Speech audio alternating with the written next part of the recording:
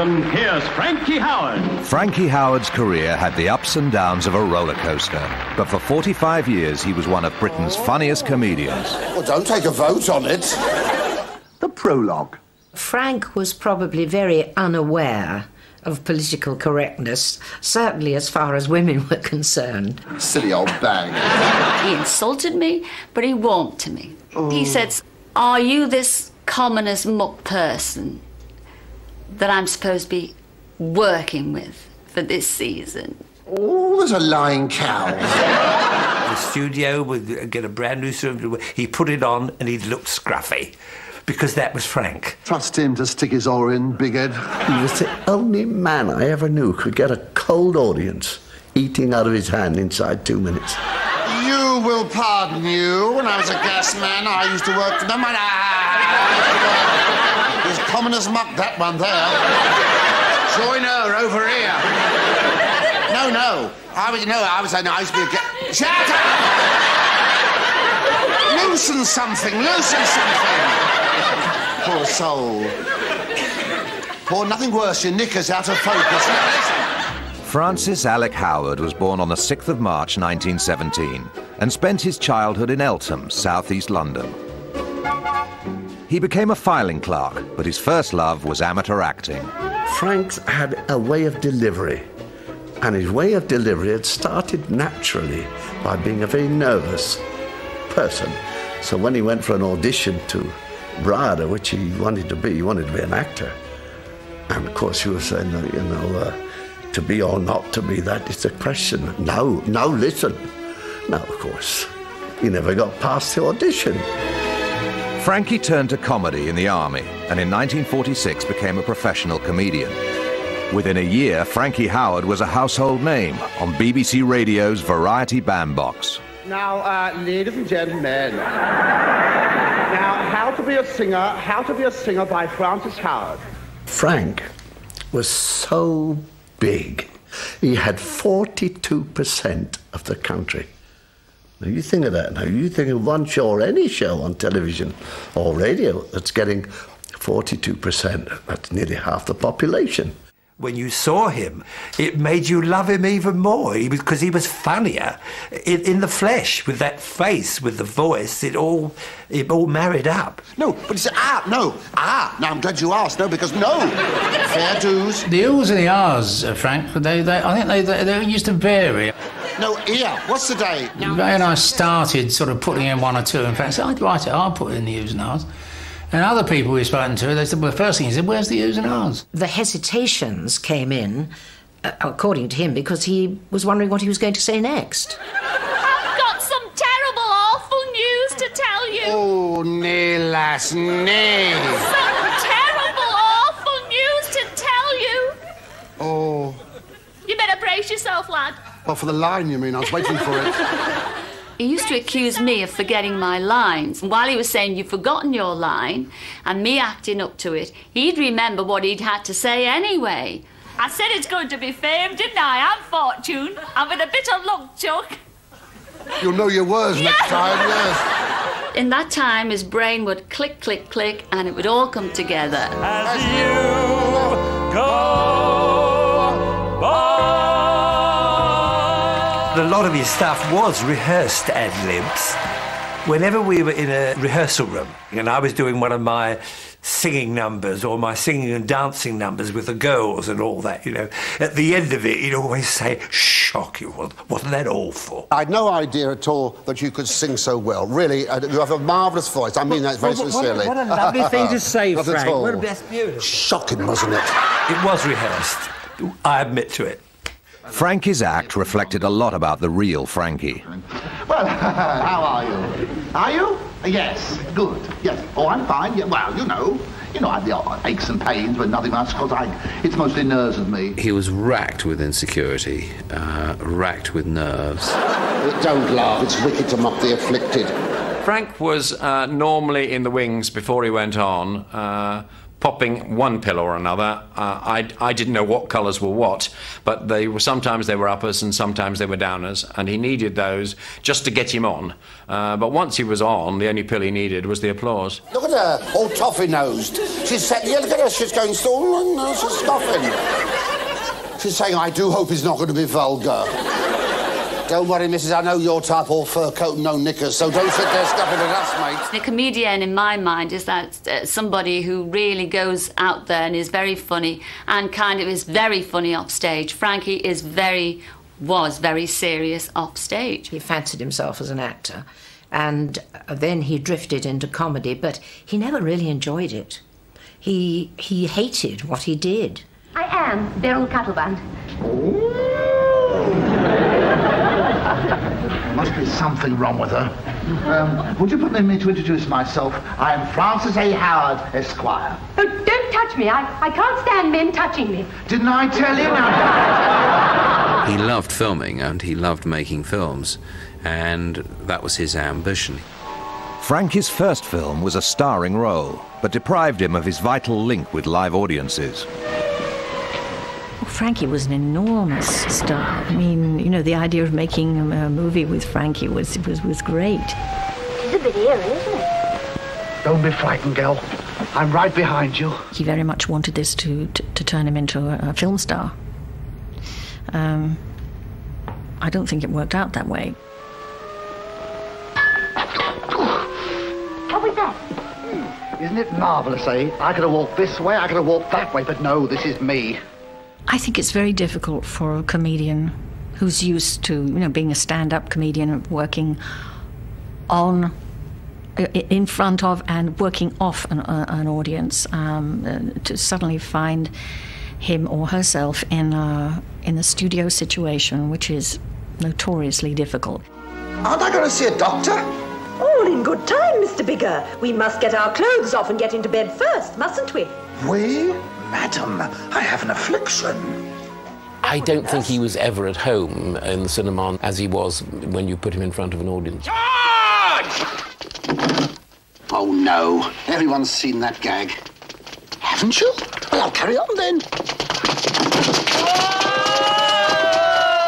He had to be who he was. Because of his acting ability or non-acting ability, he had to retain this link with the audience. Oh, well, these old gags are the best. Frankie had filled theatres and won vast broadcasting audiences for over 10 years. Then it all went wrong. Management wouldn't book me, and agents, they wouldn't book me, you know. Oh, no. I mean, I remember this very well, but it was between 1958 and 1974. Frankie's jokes hid a harrowing truth. At the end of the 1950s, Frankie's comedy career was in crisis. You lose your nerve, and then you don't do so well, and then you're not wanted, so you lose your nerve more. Then you don't do so well, it goes on, and gradually you sort of spiral downwards. He was perceived to be passé. You know, oh no, he's old, he's gone, he's yesterday's man. To use an old showbiz expression, he couldn't get arrested, let alone booked or popular or anything. He did tell me about a certain tour that he was on with the great Tommy Steele. Frankie was starring in this show, and Tommy was close in the first half, and he could not follow Tommy. And within a matter of weeks, the billing was switched. It was awful to witness the bills being taken down and new bills being taken up. You know, Frankie Howerd being top of the bill to being put at the bottom of the poster. All of us in the town were unhappy for him. The BBC's head of light entertainment made Frankie's future clear to his writers. We said we would love to write a series of Frankie Howerd. He said, no,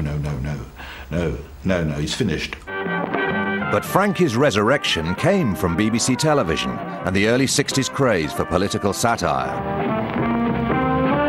Without any regular work, Frankie had tried a new act at Soho's establishment nightclub. It's about time. I've been waiting a hell of a time here to get on. It's 25 to 12. Frankie, of course, did what he always did, which was to ring every scriptwriter in the world and demand jokes. And it was always for nothing. You know, it was always an old pals act, you know, and we all did it. And we all did it and loved doing it. And to this day, Simpson and Galton moan about the fact they never got paid for it. Well, nobody got paid for it. It was, I think there's so much admiration for Frank and all this great talent being wasted. Everyone blames Macmillan for second half of the government last year. You see, everyone blames Macmillan for second half of the government, but you see, I don't. No, I'm sorry, I don't. I don't blame him. I blame her. From being, you know, virtually finished, I mean, he became the biggest thing in the country again, almost overnight. It was confirmed by doing A Funny Thing Happened on the Way to the Forum, which gave him enormous reclam in the West End for a whole year. Tomorrow, comedy tonight. With a hit West End show and a new film career, Frankie Howerd had gone from has-been to headliner. And over there you see our swimming pool. Oh, yes. It stops a little short of Wembley, doesn't it? Well, of course, we are trying to get something a little bit more ambitious. Such as a hip bath, perhaps. Sometimes he was troubled. He wanted you to do all the talking. He was trying to draw things out of you, and not altogether nice things. He used to love asking people very embarrassing questions about their personal life. Whether he was just nosy and trying to get at your sexual life and proclivities, I don't know. But he was very interested. He lived a secret life, really. I mean, his personal life was well hidden. And I think he would do anything to deflect attention from himself. Cheeky Excuse me, you're here. I didn't expect you so soon. When the 1960s began, Frankie Howerd was an almost forgotten stand-up comedian.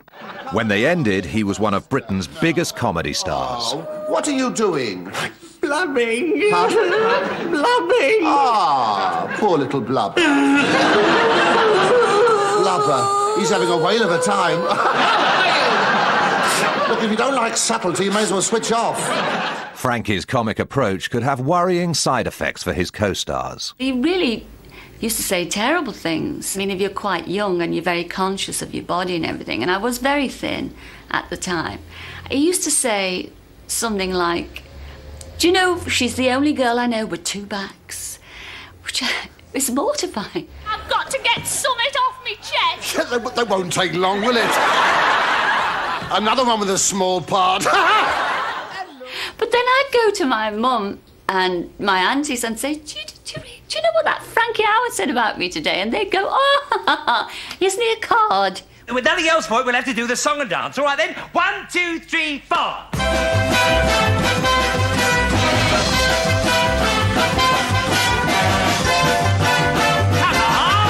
on! Don't you know it? Do I look as though I know it? Impossible for him to ever dance. The parachute and a whisk. I did watch him playing tennis once, and it was the same thing. I mean, when he ran to get a ball, you know, with his racket in hand, I mean, nothing was coordinated at all. Yesterday, all my troubles seem so far away. That's yesterday. Well, it sounds more like a fortnight. I walked right into that one, didn't I? I must be the most reluctant straight man in the business. Frankie would tell you straight. He worried about other comics and other actors upstaging him. Pardon me, do you know the road to the aisles? Oh, yes. Would you like me to play it? No, take it. I had to be subservient in the comedy line with Frank because when I worked with him, I automatically became the straight man. What do you think about the... you mentioned a star or up-and-coming comedian or someone. What do you think about them? I mean, do you think they're funny? Do you think they're funny? Yeah, I think they're funny. And he lost interest, really, when you said yes. In the 1970s, with his own series of comedies, Frankie finally made it as a film star. Darling, you know what they say. Don't knock it until you've tried it. He had to have a medieval wig over his other wig, and we had a wonderful hairdresser called Ramon Gao, Raymond had been told not in any circumstances to mention this fright wig that Frankie always wore. And so he waltzed straight into the hairdressing room on the first day, picked it up and said, "What's this bit of rubbish?" And there was a terrible explosion, and we had to find his lady assistant to do Frankie's hair. He would never admit, although Frankie was Frankie, you'd see sometimes when he glued it on, the glue would be all down the sideburns, because he was just so...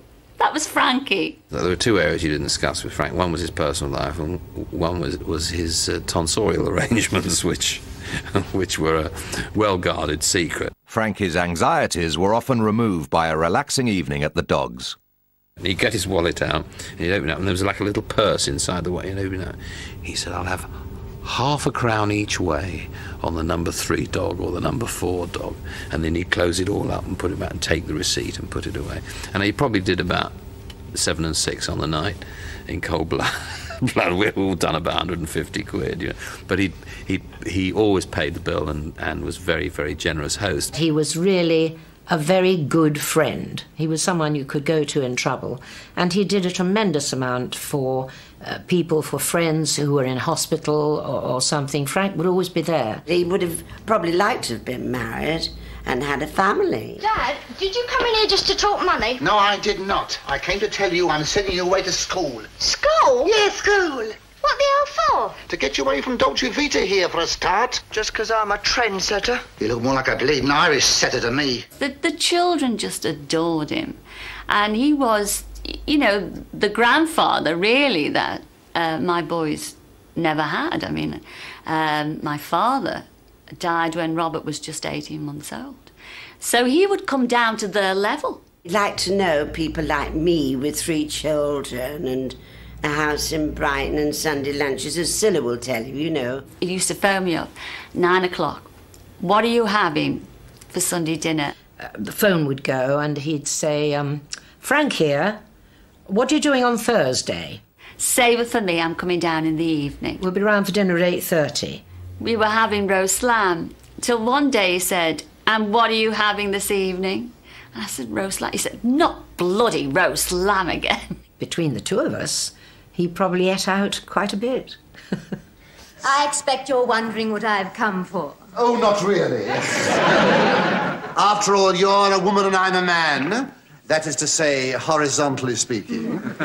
Actually, it's become a matter of some urgency. Is it? Don't worry, dear, I shan't keep you long. It must be very difficult for him, really, in an age when being homosexual was not exactly helpful to your career. And all his jokes were about big women. Well, I must say I could do with something or other. Yes, we'll have the something first. We'll talk about the other later. He always used to make a pass at any male that came within a mile of him. And it may have been he just didn't find me attractive, but he certainly never made a pass at me. He was born at the wrong time. I mean, he said on more than one occasion about his homosexuality that if he could take a pill, which I think this is very sad, if he could take a pill to cure the way he was, he would. And I found that very sad. I really did. You know, it was very upsetting to hear that, because we loved him the way he was.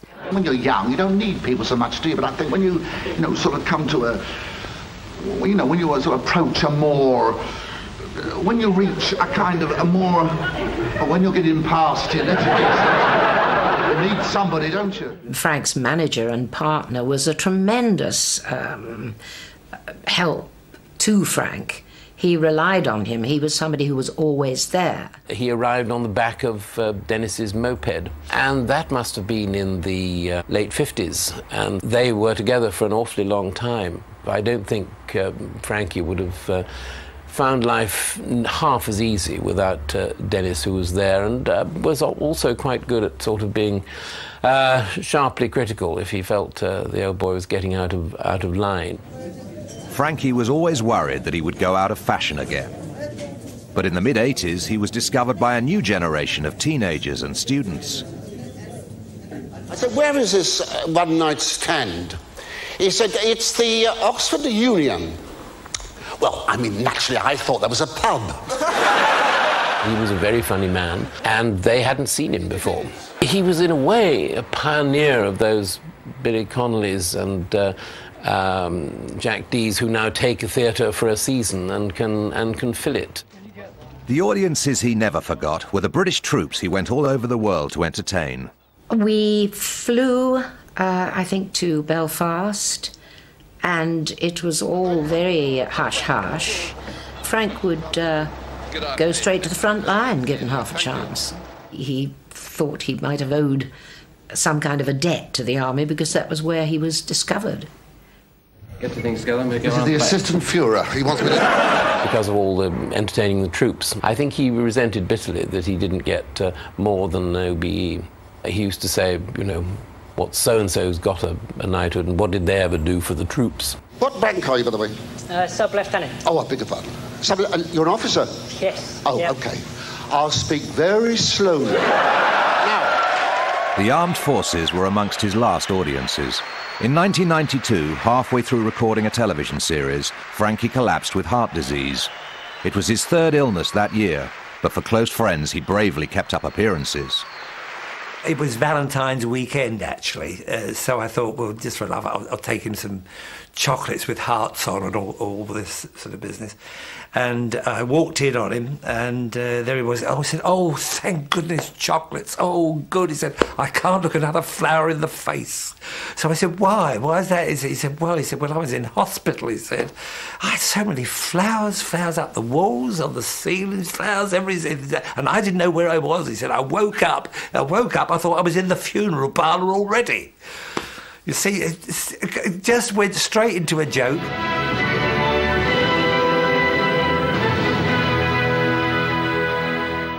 The comedian Frankie Howerd has died in hospital after collapsing at his London home. He was 70. I thought he was 67, 68 when he died, and it wasn't until that Dennis, his manager partner, told me that he was in his 70s. And I had a giggle about that. Oh, you fibber, I thought. Down in the meadow, in a little fishy pool, lives 3 little fishes and a mama fishy too. People can do impressions of Frankie. They'll probably do impressions of Frankie for many, many years, probably forever. But there'll only be one Frankie Howerd.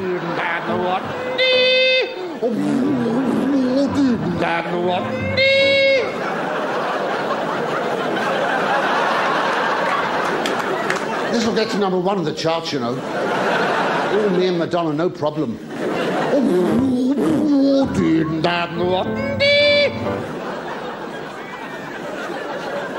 So they swam right over the dam.